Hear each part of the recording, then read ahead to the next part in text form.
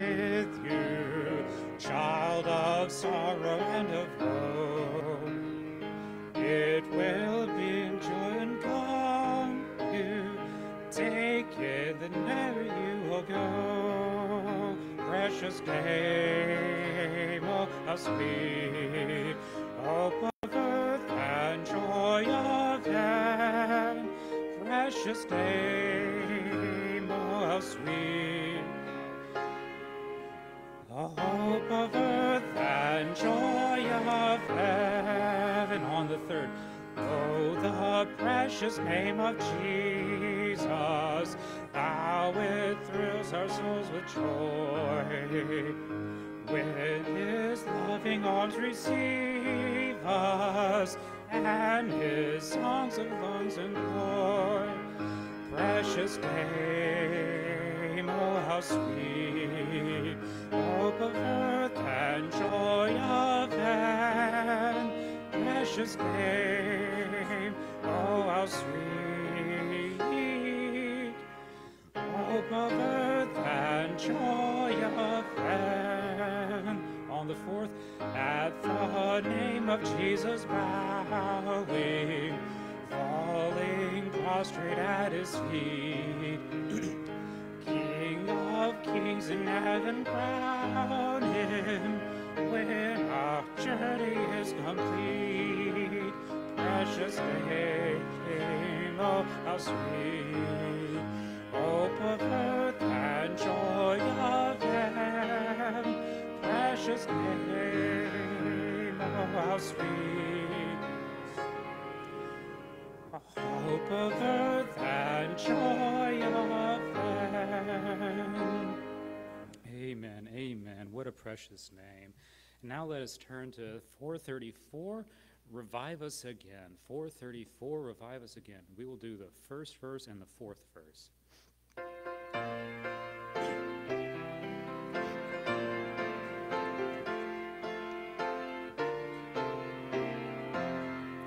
We praise thee, O God, for the Son of thy love, for Jesus who's died and is now gone above. Hallelujah, thine.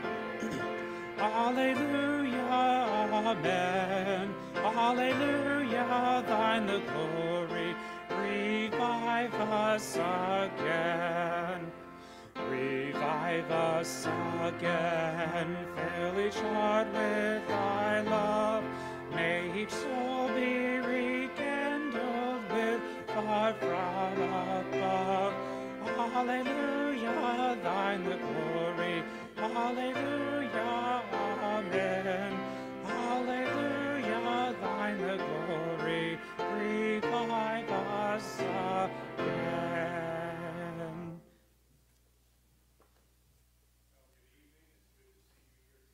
I need to turn my mic on. There we go.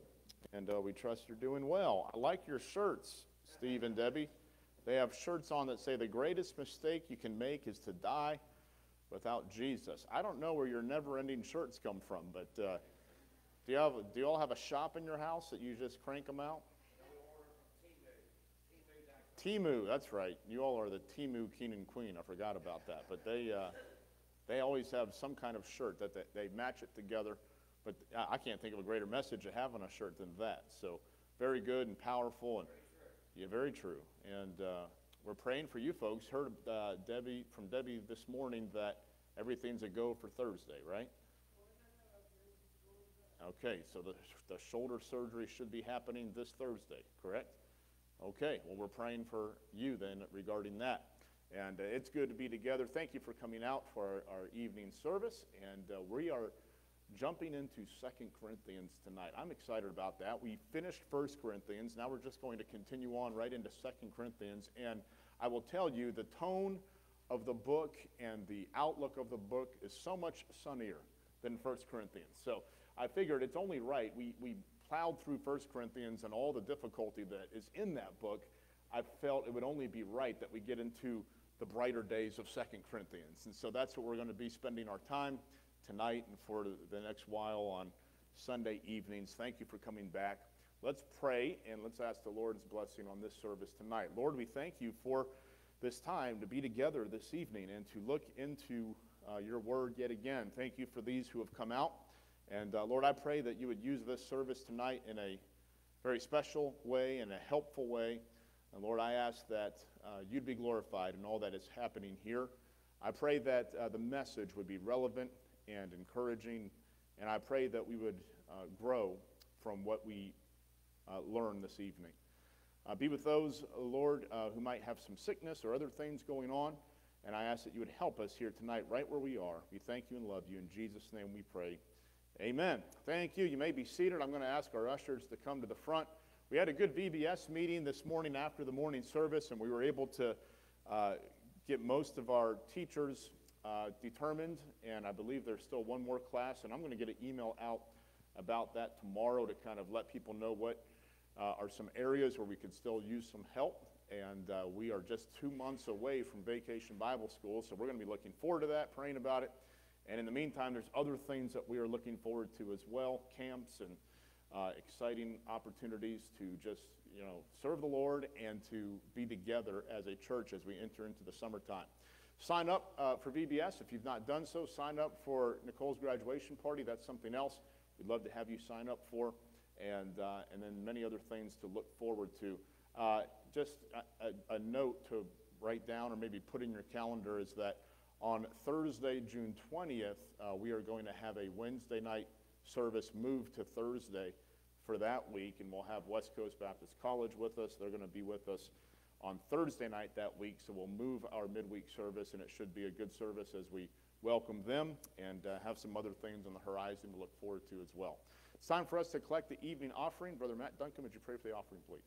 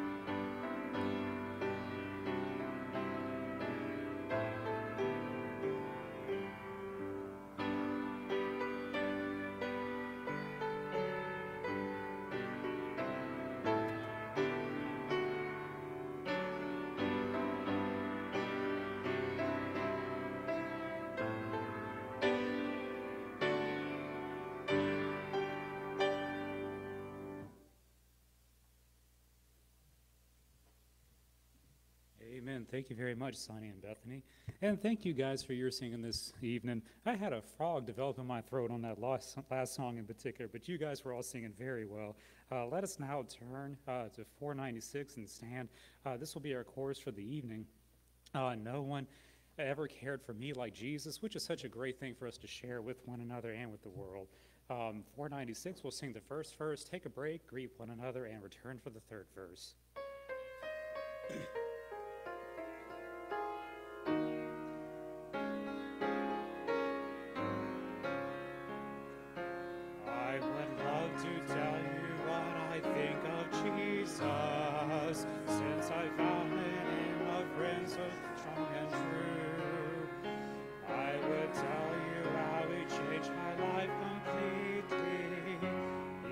Something that no other friend could do.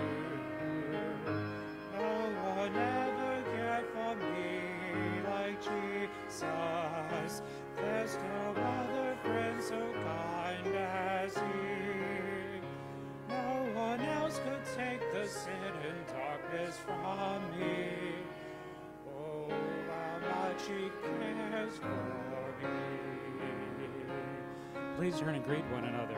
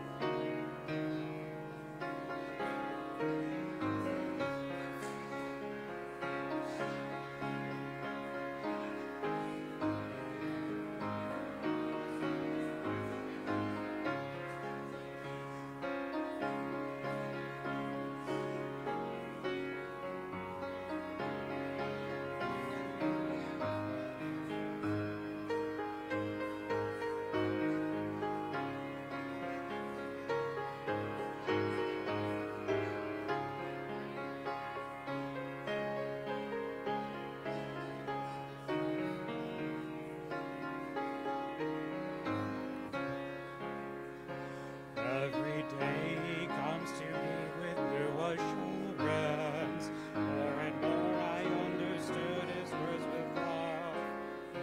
But I never know just why he came to save me, till someday I see his blessed face above. No one ever cared for me like Jesus. There's no other friend so kind as he. No one else could take the sin and darkness from me. Oh, how much he cared for me.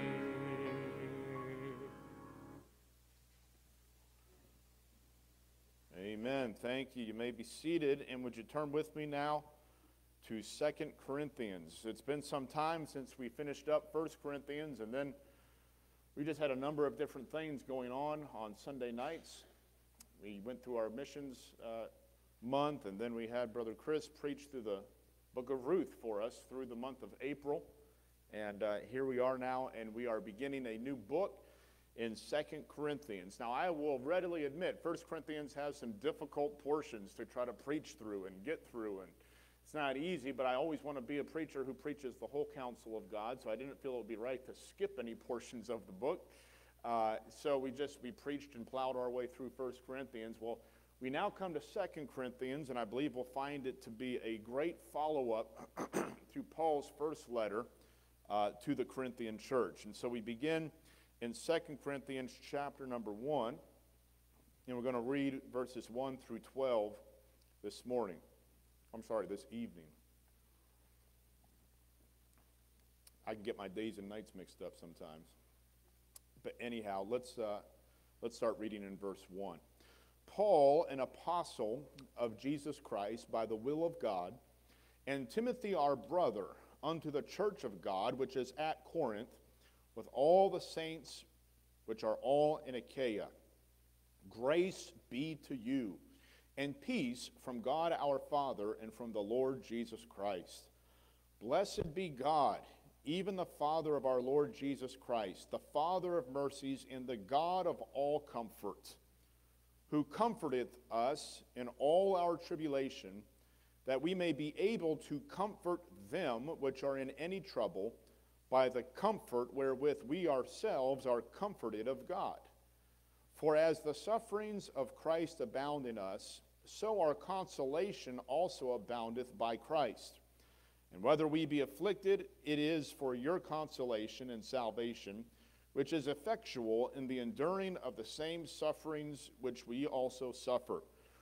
Or whether we be comforted, it is for your consolation and salvation.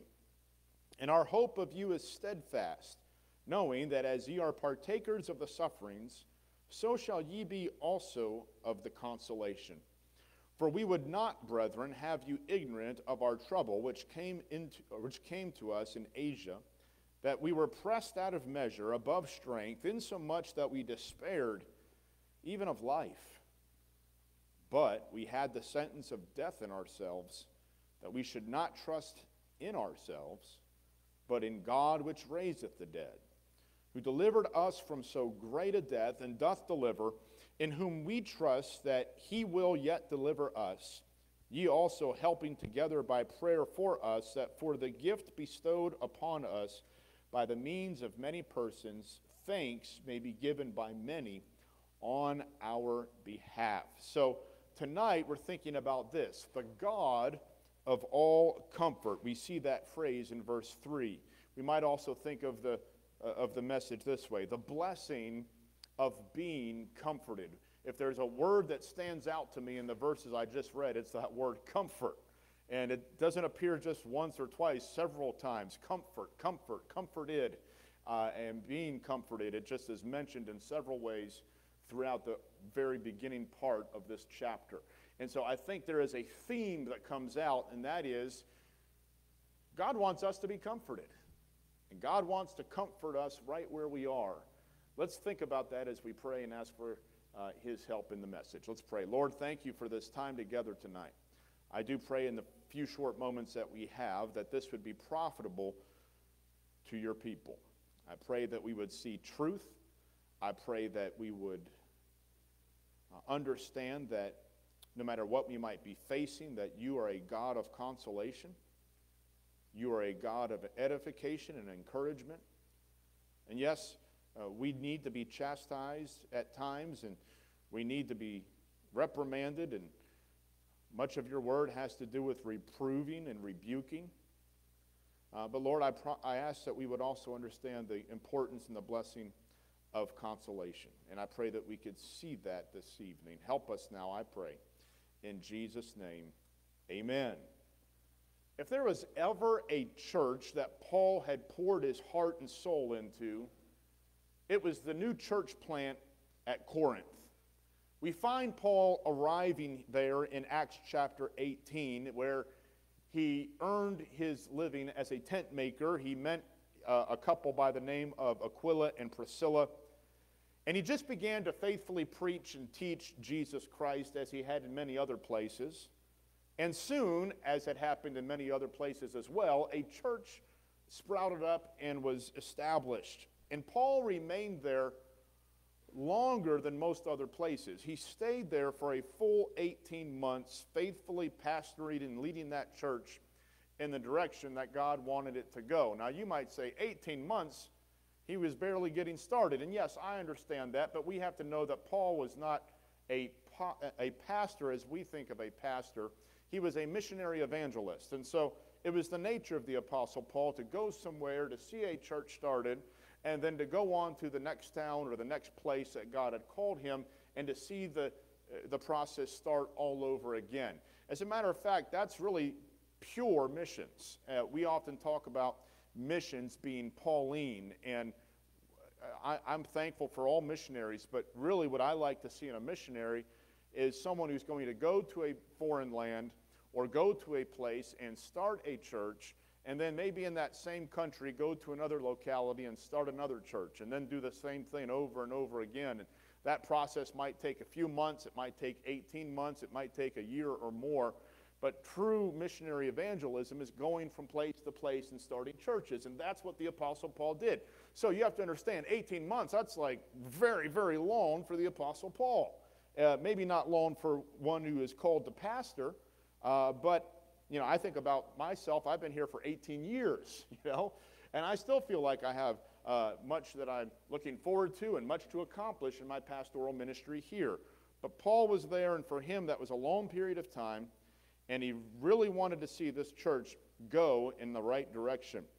He would eventually move on then to Judea, and he'd conclude his second missionary journey, but he learns that after he leaves, the church had become overrun with sin, and it had gone astray. And I won't go into all the ways that it had sinned, but it was just a church of many, many problems. There was a lot of sin in the camp. There was many things that were not being done right. And so as Paul writes his first epistle to the Corinthian church, it is a scathing epistle. It is an epistle of rebuke, and he's dealing with one issue after another. And so by and large, that's what he does in that first epistle to the Corinthians.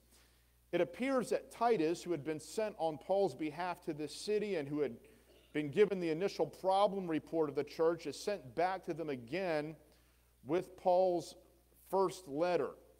And after sharing Paul's letter, and I always wonder how those letters went with the local churches. Have you ever thought of that? You know, especially a letter like 1 Corinthians, you know, Titus is sent from Paul, and they finally get the church together, and maybe it's a service like this on a Sunday evening or sometime, and then he reads Paul's letter. But these letters, although they might not have fully known it at the time, had the weight of the inspiration of the Lord behind them as they were being read. And they were just rebukes at times. And sometimes even certain names were called out in the letters. And you talk about quite an environment and quite a service to be in. Those are probably some difficult services. Well, I can only imagine what it was like when 1 Corinthians was read as Titus went to visit them. Well, when Paul learns of this, he then writes his second letter to the Corinthians, and he learns just before writing this epistle, this second letter, that they had a right response. They didn't hear the epistle of rebuke and have the mindset that says that Paul, all he wants to do is make our lives miserable. Forget him. We'll do things our own way. We don't need to hear what he has to say anyhow. We're even still wondering if he's actually an apostle. We'll go our own direction. No, they heard the rebuke. They received the instruction, and you know what they did? They began to get right the things that were wrong. And they began to make progress. That's always a wonderful thing when people realize what has gone wrong, and then they begin to go in a right direction. Do you remember when your kids were little, or maybe your kids are still little at home, and you have to discipline them? And, you know, kids, they become unruly, and so sometimes you just have to discipline them. And they're unruly not just as little children, they can be unruly as teenagers and beyond. And our job as parents is to bring that rebuke and bring that correction into their lives. And We had to do that with all of our children, and it seemed like it was always a struggle in the moment of disciplining them and trying to get them to see where they had gone wrong, and then, dealing with that, disciplining that, and sometimes there was some tears, and, there was, just a hard lesson to be learned. But then after that, there's a sweet spirit. And after that discipline had been delivered and received, often we found that there was peace, there was harmony, there was a right spirit again. And, by the way, if our homes are becoming turbulent, maybe there's a need for that. Maybe it's not corporal punishment because your children are no longer that little, but they need to be dealt with in some way. And there needs to be some discipline brought into their lives and some punishment administered. And if things are getting out of hand, our job as parents is to rein them back in and bring them back to where they need to be. I know we love our kids, but if we're just letting them do what they want and letting them go the way they want, what does the Bible tell us? Foolishness is bound up in the heart of a child. Listen, I feel like I have plenty of foolishness in my own heart. And so just imagine what it's like in the life of a child. So children, they already have foolishness bound up in their heart. I've said this before, but the male brain, we understand now from science, I believe, is not fully developed until the age of 25. And so just think about all the course direction that needs to be, did someone say 45? I thought I said 25. Did I say 45? I said 25. Mimi, you couldn't hear me correctly. I said 25. She just believes it's 45 because I turned 45 this year. That must be what it is. And but anyhow, I will tell you, young people and even folks that are going into adolescence and beyond, they need direction. And this group of young baby Christians in Corinth, they needed that direction. When Paul learns that they had a good response, he now follows that up with this second letter, and it has a completely different tone, and he begins the letter with words of comfort. And he mentions Jesus Christ, who he describes here as the God of all comfort. Look at verse 3 with me again.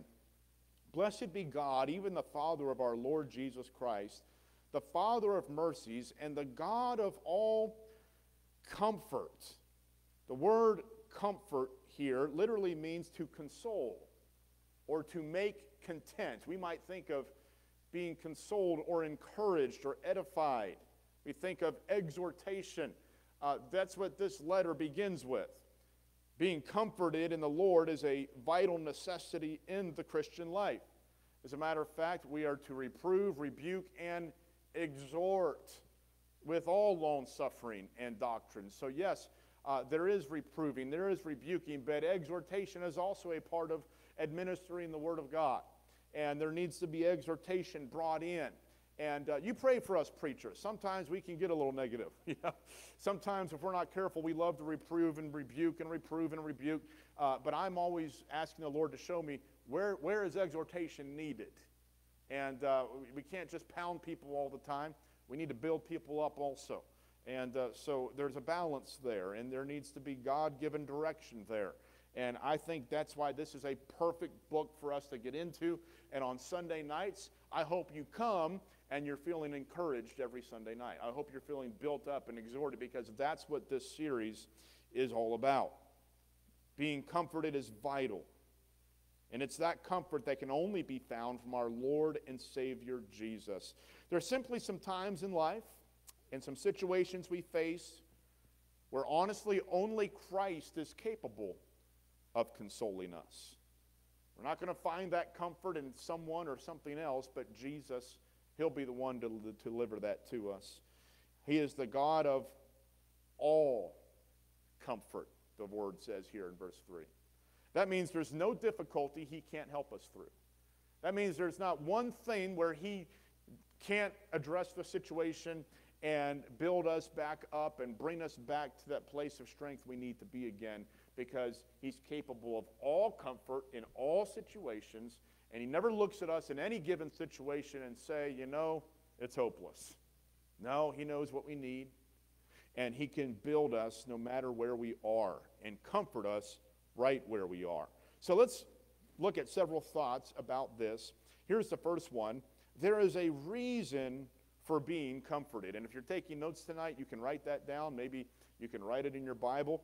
There is a reason for being comforted. Now, part of the reason is so that we'll be happy in the Lord.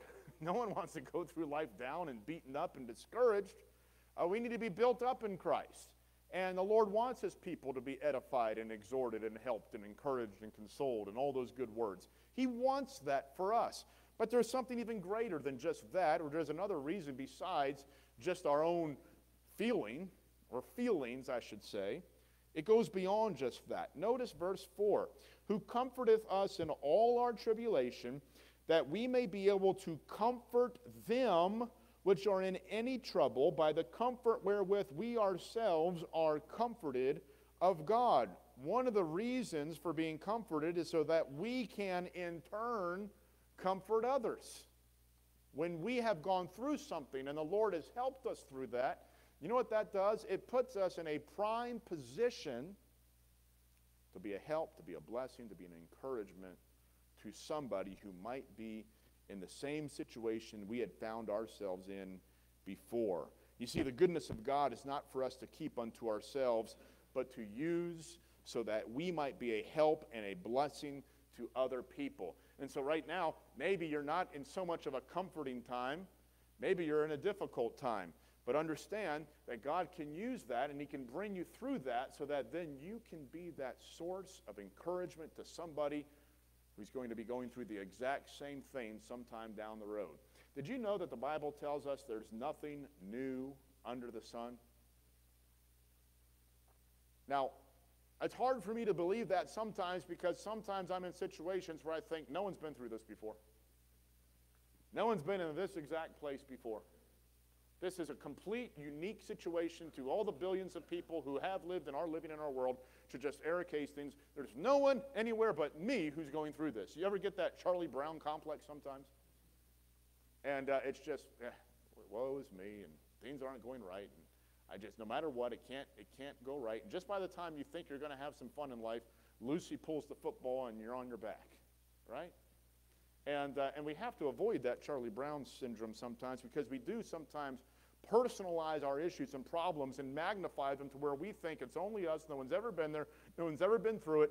That's why the Word of God's so helpful because it brings us back to square one. Wait a minute, nothing new under the sun, Christian. Nothing new under the sun. This has been done many times before. This has happened many times before in people's lives, and you need to understand that. Now look at verse 5. For the sufferings of Christ abound in us, so our consolation also aboundeth by Christ. So we will go through those times of suffering, but understand that the more we suffer, the more we are then able to be comforted, and the more that we can therefore help others. Verse 6, and whether we be afflicted, it is for your consolation and salvation, which is effectual in the enduring of the same sufferings which we also suffer, or whether we be comforted, it is for your consolation and salvation. And so in verse 6, we see that the suffering and affliction that we must endure is not simply for our benefit alone, but it is for somebody else's. Tonight on a Sunday night, I'm glad that we meet and greet yet again, and we get to know each other, and we spend time with one another, and we talk to one another. I like that when we come back for a Sunday night service, there's more fellowship happening, and we get to know each other just a little more, and we talk to each other just a little more. Why? Because we're a family. We're a local church family. And in a family, you're growing together. You're knowing more of one another. You are binding together. It ought to be that way in a local church. We should be growing together.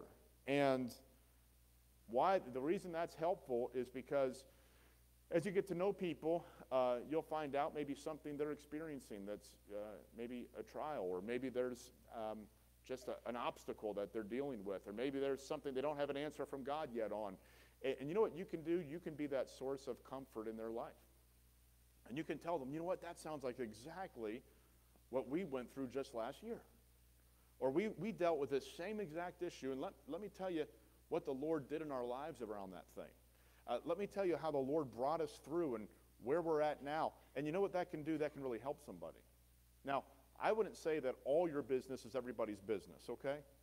There are some personal things that we just keep personal because they're of a very deeply personal nature. And can I say something? That's okay. The message here is not share all your business with everybody so that everybody can know everything about you and they'll be really comforted by that. They might be less comforted by that. But what it is saying is you can take some things that are universal, some things that maybe are, not just really very specific to any one person or thing, but maybe general things that people generally go through that aren't of a deeply personal nature. And you can say, this is something I've dealt with. This is something that we've experienced, and it's general in many ways, and it's not something that's personal and can't be shared, but I want to share it with you to help you where you are. And I want to let you know that the Lord can bring you through just like he brought us through. Amen? And so that's one of the reasons why we go through what we do. The Lord even said this to us about himself. Hebrews 4:15 tells us, "For we have not an high priest which cannot be touched with the feeling of our infirmities, but was in all points tempted like as we are, yet without sin." It's comforting for me, and I'm sure it is for you, to know that when Jesus was here on earth, he was tempted in every single way that man has ever been tempted.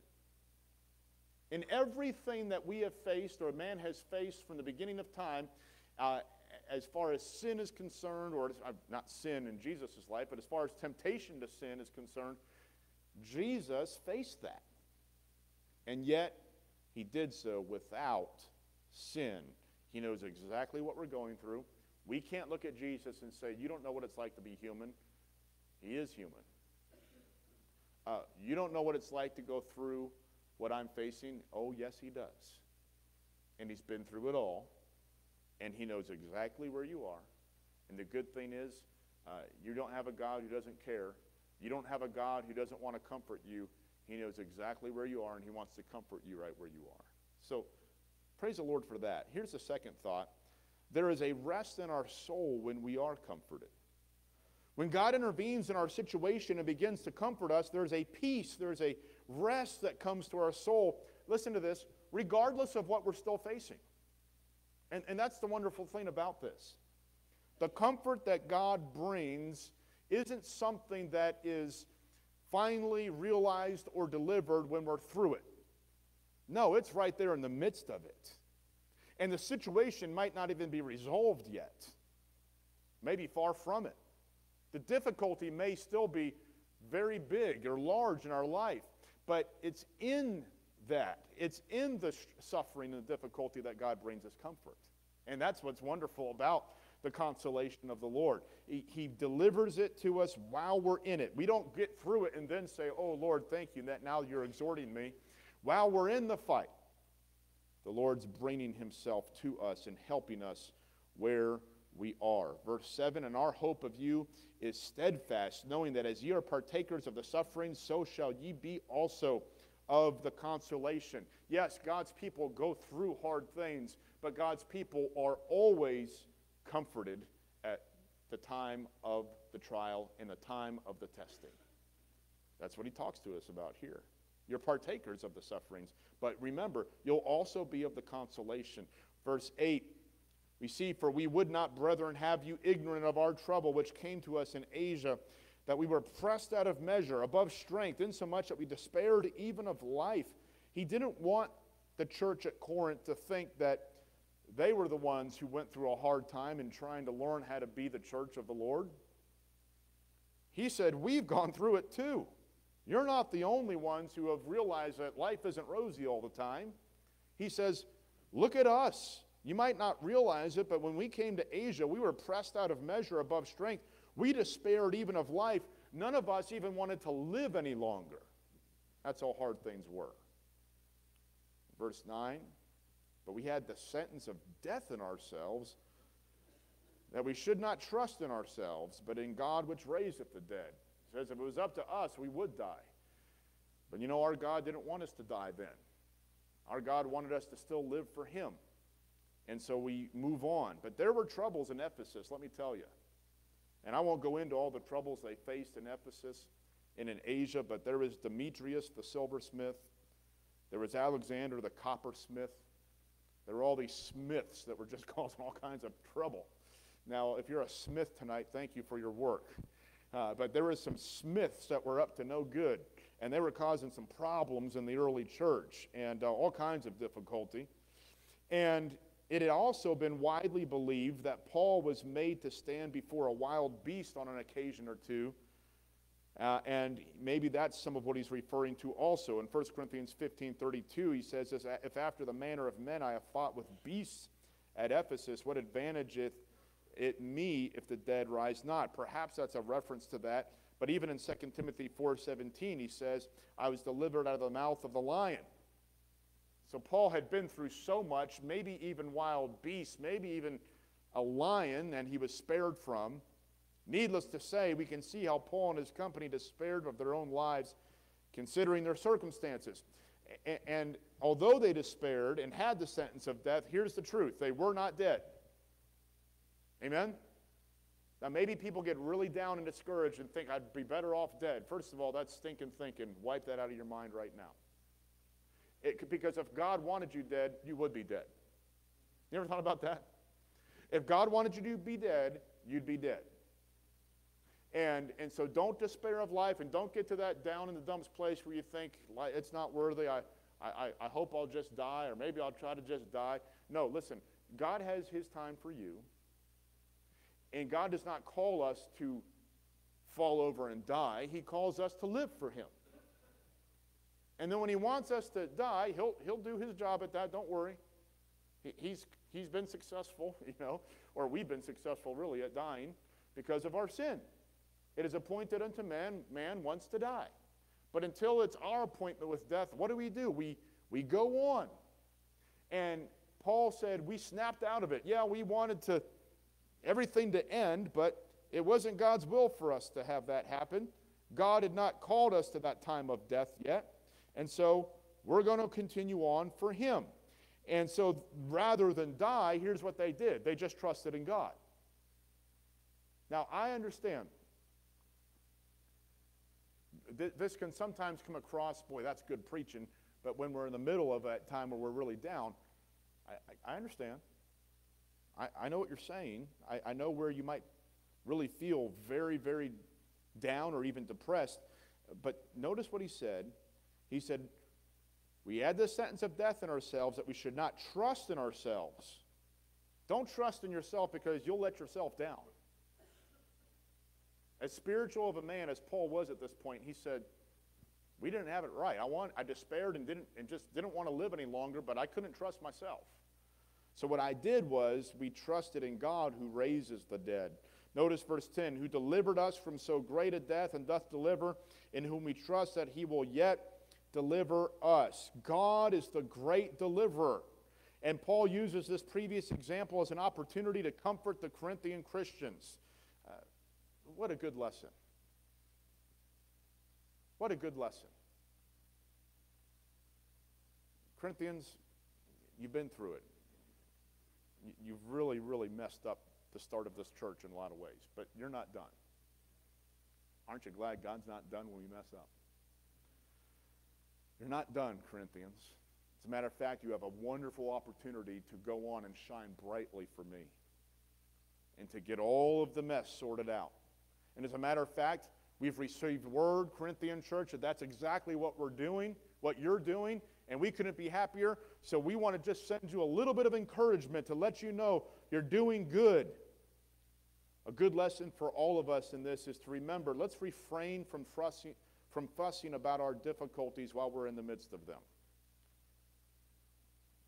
Because honestly, I've never heard anyone who said, I fussed and complained about my struggle in life, and it was exactly what I needed.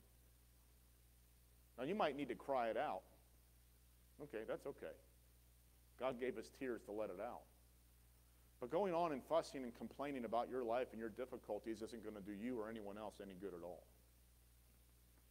But what you can do is you can reference them after the Lord has brought you through and look at how faithful God was. And what you can do then is be in a position to comfort whoever else is going through the same thing. Here's the third and final thought. There is a wonderful result of being comforted. The answered prayer being brought through our trouble. Paul says we were delivered. Verse 11, ye also helping together by prayer for us, that for the gift bestowed upon us by the means of many persons, thanks may be given by many on our behalf. He says, we despaired and we were down, but we felt your prayers. So one of the results of being comforted is we see answered prayer. One of the things I love to see, and we sometimes, I don't think, spend enough time on this, is when we see a written prayer request be moved from a prayer request list to the praise list. And it's no longer a prayer request, but now it's a praise. And we say, look, God answered. And I think I'm guilty of it. Just, well, praise the Lord. That's now a praise. No, let's really say, hey, folks, we've been praying about this for months, maybe years, and now look at it. It's no longer a prayer request, but it's a praise. We're no longer praying and asking God to answer because He has answered, and we can praise God that He's answered. Let's really take some time to notice when God does that. And yes, I'm all for prayer requests, but let's praise the Lord as much as we're praying to Him. And I think we need both things. By the way, we have our last night of King's Kids and our last night of Flyers Club happening, happening this week, and the last night of Youth Group happening this week, and the youth will be down, and they'll have their final night. And then after that, you know what we're doing? We're continuing right on Wednesday nights all through the summertime. Don't fall off Wednesday nights during the summertime. You know why? Because you need to be here to hear while God's working in our midst. And we need to hear your prayer requests, and we need to see the praises that you bring. And I've talked about this with some of you. Wednesday nights, and it's a needed time. Because we're in the middle of the week then. We're in the midst of the week. We're in the midst of the battle and the trial, whatever it is we're facing. We need that time. Dad, Mom, Grandma, Grandpa, whatever defines you tonight, get here on Wednesday nights all summer long. You need to be here. And we need you here. And even if you have children that are a little bit older, they can sit with you. They can learn to pray. They can learn to share prayer requests. We'll make it applicable to everybody on Wednesday evenings.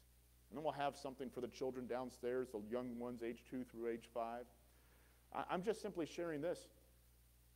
Don't forsake meeting during the summertime on Wednesday nights and think that you don't need that time. You need that time. Wednesday nights is just not a time during the school year for your kids to go have a fun club and to kind of pass the time along during the week. No, Wednesday nights is a needed service of the local church. So I encourage you, be here for that. Because what we see is we see God answering prayer in those times of prayer services. One of the other wonderful results of being comforted is then the closeness of God's people in intercessory prayer. There's a cooperation, there's a unity that develops around those things. Now, we share prayer requests and connection classes and prayer meetings and at other times, but that midweek prayer service, that's where we really spend time to look at the prayer list and see what's coming up. And we've been praying for months about Debbie and her shoulder. And now, one of the reasons we're rejoicing is that it looks like she's going to get to have this surgery on Thursday, right? Unless something unforeseen happens. Well, how do we know all that? Why are we all focused on that? Well, because for months we've been praying about that, but if we've missed being here in the middle of the week, we might not even know that. So there's that family bonding time that happens around prayer and intercessory prayer. And he says, listen, you helped us, church, by praying for us. We are also helped and comforted by others, and then there is a sweet spirit and a genuine gratitude, and God is glorified. He even mentions a gift that was bestowed upon them by the means of many persons. Thanks be given on our behalf. There's something special in the way that God uses a family, especially the family of God, to take care of one another. And Paul was always careful to give gratitude and thanks for that. And to say, you helped us. We're giving you thanks. You've comforted us in some ways. And we need each other. That's what the local church is. It's a family. that needs one another. And may God help us to understand that and to know that. And you know what I hope tonight, what is accomplished tonight? I hope that you're comforted tonight. And maybe tonight you're going through something that is hard, but you heard something tonight, and that is the Lord knows where you are, and He can do some things that help you right where you are. Don't despair. Don't give up. Don't say, what's the use? Listen, it's right at that time where God's about to do something marvelous. So believe Him and trust Him and know that He's working. See how He's working. Understand the blessing of the people of God and being a part of a local church family. Don't dismiss it. Don't think that you don't need it. Sometimes there are folks, and they've been a part of the church for years, but they still, after years, maybe even decades, view their involvement in church as their great blessing to the church. And there are folks for years that I've been trying to help understand, yes, you're a blessing, but you need to understand you need the blessing of this place also. You're not just God's blessing to this place. This place is God's blessing to you. Please see that. Please help others to see that. When you get a group of folks together with that kind of a humble spirit and attitude, you know what happens? God takes the reins and He helps us and comforts us along the way. And, you know, we're only here for a short time in this life. But while we're here, let's make it worthwhile. Let's make it enjoyable. You want to come to the end of your life and have it be said of you, man, yeah, I mean, he was saved, but he was so cranky. Yeah, he made it to heaven, but wait, I don't see him smile very much. Yeah, she's in a much better place now, but man, she never talked about how good things were and how good God was in her life. It was always how bad things were. I can promise you, none of us want that testimony. So let's ask God for the opposite. Let's ask God to be good in our life and then show that goodness to others and comfort others in the way that God has comforted us. Amen? Let's bow our head and close our eyes together. Lord, help us tonight. Thank you for your word. I pray that this was an encouraging message. We need to be encouraged. Sometimes we forget that. Maybe we forget that in our own life. And maybe there's some people here tonight, they've just been complaining far more than they should. And it's time to stop the complaining and start the rejoicing. If you'll just look closely, you'll see how good God has been. Maybe you don't even have to look that closely, you just need to look.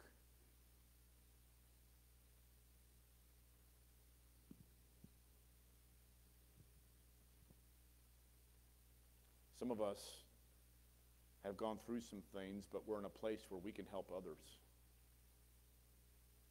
And if you'll get involved in that work of comforting and encouraging others, you know what it'll do? It'll help you.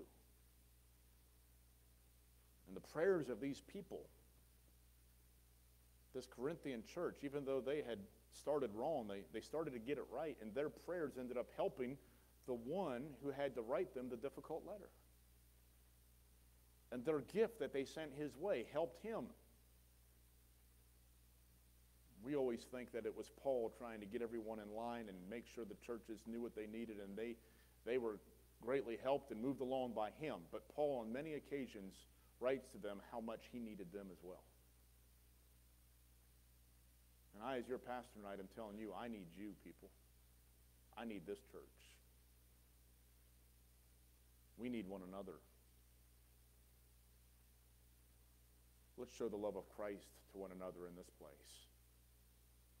And let's watch how the love of Christ can grow and do great things in our midst. Father, help us now. Speak to our hearts in this invitation. May we take a moment or two to respond as you've prompted us. In Jesus' name I pray. Amen. Would you stand with me, please, quietly? I'd like to ask Bethany to play a verse or two of invitation, and as she does, let's take a moment to talk to the Lord. Maybe we just need to speak to our Father, to speak to our Savior, to be encouraged a bit tonight. Maybe there's some encouragement that's needed. Listen, the Lord knows exactly what you need. He loves you. He cares for you. He knows where you are. Maybe you need to comfort someone else. Maybe it's time to pray for someone and receive the goodness of God in your life and see how the prayers of someone else has helped you. May we be comforted this evening.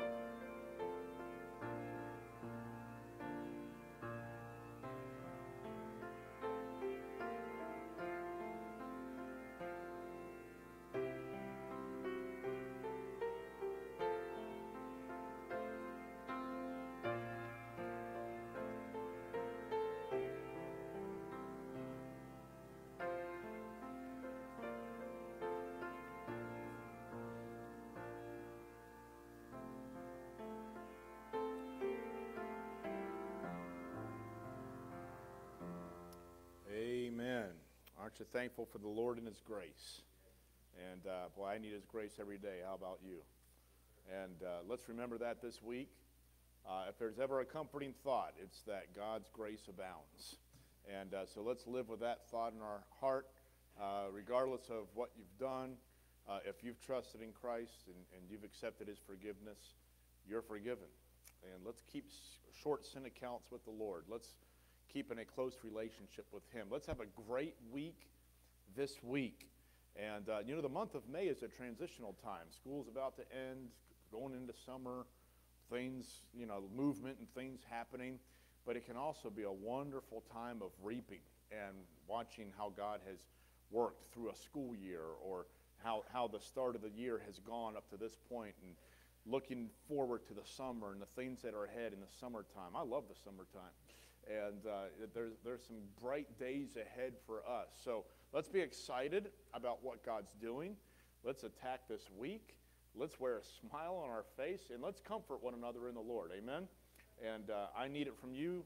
I hope you can receive it from me and from one another. And let's go forward doing great things for God, and we'll trust Him to help us as we go. Let's be dismissed now in a word of prayer. And Brother Roger, would you dismiss us, please?